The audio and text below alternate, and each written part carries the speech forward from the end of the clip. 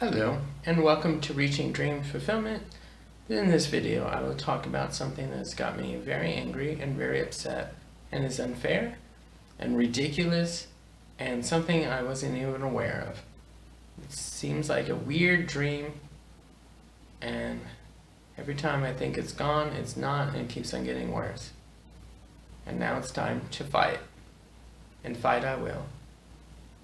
Not with my fists or anything like that, but with my mind and resources.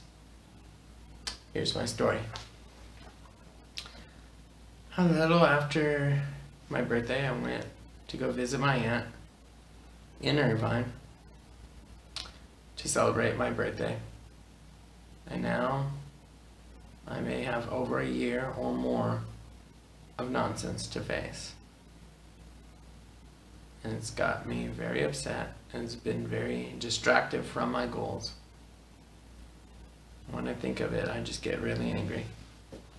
But right now, I'm getting back on my goals.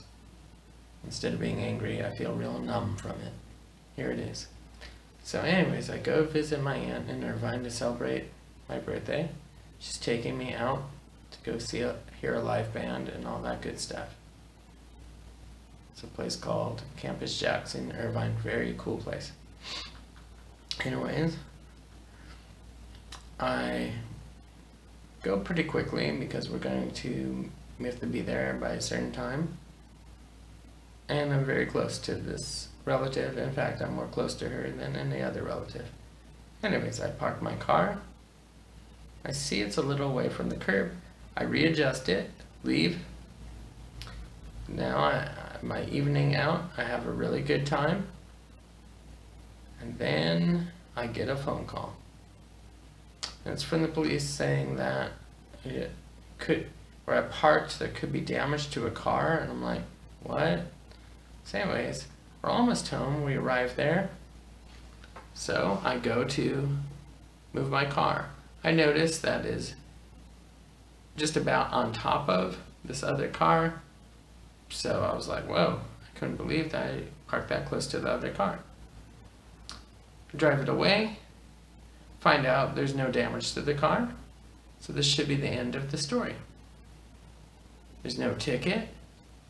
Somebody called, they could have just moved their car and saw, oh, there's no damage, and not call the police, but they need to make a little incident out of this because it gets them a little rush and all that kind of crap. Some people are like that.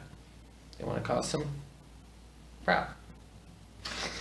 Almost cursed, but I keep my YouTube channel clean. Not everyone does. That's my choice.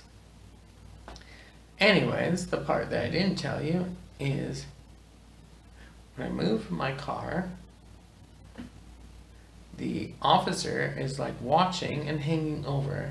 She is like watching and all this. I get out of the car. My mind is, I want to get out of the car, see if there's, I hope there's not damage. So that's in my head. I want to get there quickly, and I don't think there's any damage because I would have felt hitting another car. That's pretty freaking obvious. Well, anyways, as I'm going, I go quickly and I touch the curb a little bit. She tells me, I don't like the way you're driving. Tells me to park again. I guess I touch the curb slightly again, or a little close. I don't like the way you're driving. And she does this like 2 or 3 times. Then she says, you need to take a driving test and all this. I'm like, whatever.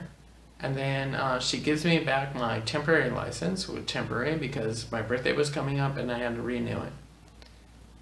Well, time goes by and I try to get it out of my head thinking, hey, maybe this will go nowhere. Then I get this thing saying I have to get this mental / physical evaluation. Well, they didn't take mental tests on me, but nevertheless, I have to take this thing to the doctor. I have diabetes, and they have a whole section on that. So you're going, gee, now they're going to try to use that against you. Well, mine never goes low, so I never feel like I'm going to pass out or any of that kind of crap.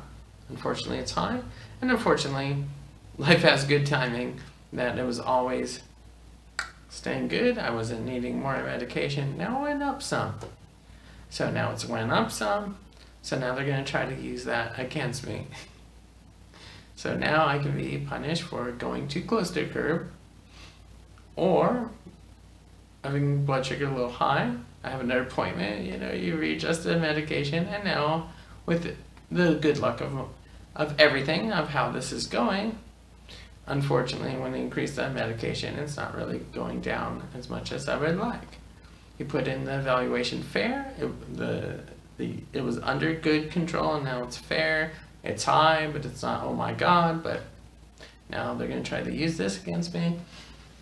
Plus I do something stupid when the cop keeps on saying, I don't like the way you're driving, I don't like the way you're driving, just keep on harassing, making me park over and over and over and over again. You'd think I went over the damn curb or into somebody's grass or some stupid thing like that.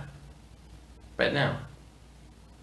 So unfortunately, I kind of had a spatial problem when I was growing up. I was in special ed, and no, I don't hit curbs and crap like this. When I get harassed, then that problem gets exasperated, which is minor. But then when somebody's harassing, it went full blown, and now I am being punished for something I can't help too. And I have a good record. I'm not crashing into every damn car and all this other crap. So now I have to get a lawyer, and this is going to cost me a lot of money because I parked too close to a car and I hit a curb. Maybe I'll go to jail because I hit a curb. Slightly. Curbs are very sacred. They are. They're very sacred. But anyways, I've done something very horrible. I touched a curb. And now I must pay for it. So now I have to take a written test, maybe a driving test. And then there are all these things about partial license, suspended license, and all this insanity. So now I have to get a lawyer, waste money on this, waste time on this, because I touched a curb. Why did I touch a curb? It's a crime. It is a big crime to touch a curb. Shame on me. Anyways, I will tell you how this nonsense goes, and a commentary when I get through this stupidity. Thank you.